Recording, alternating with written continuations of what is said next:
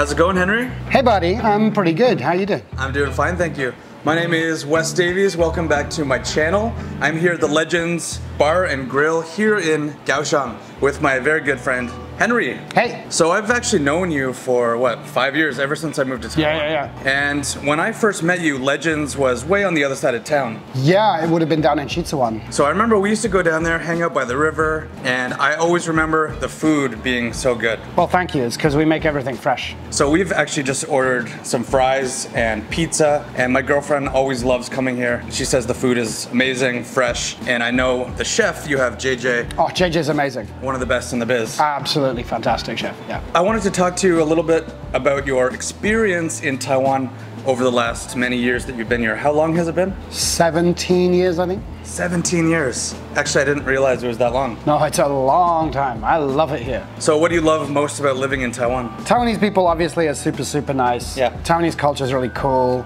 The weather's fantastic. The people are super friendly. Taiwan's a very convenient country to live in. And it's just a nice place to be. My wife is from here. Obviously, of course, that also helps. That helps. My wife is Yan Zuming. She's from Pingdong. And she's of indigenous descent? Yeah, Yan Zuming means Aboriginal in Taiwanese, in Chinese, sorry. So I think your Mandarin is probably better than mine. No, my Mandarin's terrible, but I hui jiang yi dian dian. What brought you to Taiwan originally? You're from the UK. Yes. I went to university in South Africa, and my best friend from university was here, and he told me it was a really good place and I should come check it out. And 17 years later, I'm still here, he's still here, and he was basically telling me that Taiwan is a pretty good place and I should come check it out.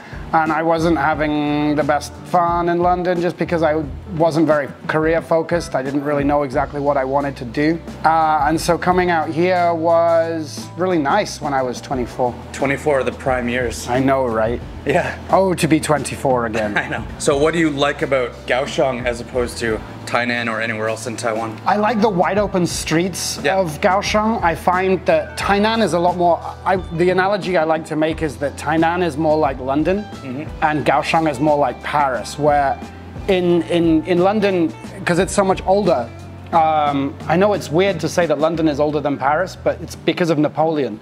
So in London, it hasn't been urban planned. It's always been, the streets have kind of built up organically over hundreds and thousands of years. Right. And so the streets remain quite narrow, and it can be quite dark in London, especially in the wintertime. But then you go to Paris, and Paris has these Kaohsiung style, very wide. These huge boulevards. Yeah, boulevards, exactly. What have you noticed about Taiwanese people in particular? Taiwanese people are very friendly and welcoming. They seem just to be really straight up nice, kind people. Like they're always very helpful, always trying to help. You know, I speak Chinese but not super well, and I'm often embarrassed by the level of my Chinese, and Taiwanese people always just say, hey, don't worry about it, you know, and they'll always make an effort and try to make, especially foreigners, to feel welcome. And even if you just know a few words, they'll say, oh, well, you know, that's so nice. Yeah, they're super positive, they're super polite, they're super kind. We are here actually in your restaurant. Yes. What made you want to start a business here in Taiwan? When I realized that I wanted to be here long term, and then I realized that I didn't really want to be teaching in my 50s and 60s, I decided to branch out, and food and drink is just always something that I've been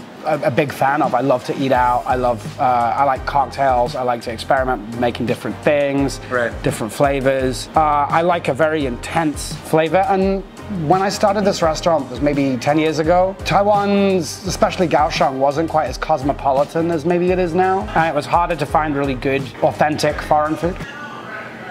We got some commotion upstairs. Oh, there's comedy going on upstairs. I apologize for that. Sorry. Yeah, it seems like there's always some kind of event going on here at Legends as well. Yeah, I mean, this is a bit of a community hub, or at least it's turning into a community hub, turning into like a local bar or a place where people just go to get good food. Our menu is, everything's fresh, everything's cooked, either to order or it's prepared fresh that day. The food is, to a large extent, pretty healthy. We like to produce a lot of flavor. Flavors are very vibrant. In terms of the lifestyle that you have here in Taiwan compared to what it would have been if you stayed in England, what would you say the main differences are? I honestly can't really answer that question very easily because I spent only 6 months after university living in England. I've been here for so long.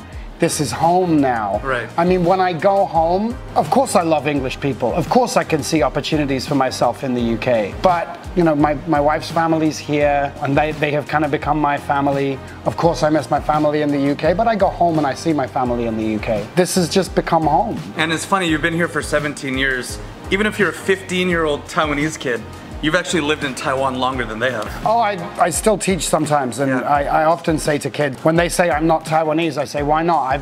You're Taiwanese, and they say, yeah. And I'm like, well, I've been here longer than you.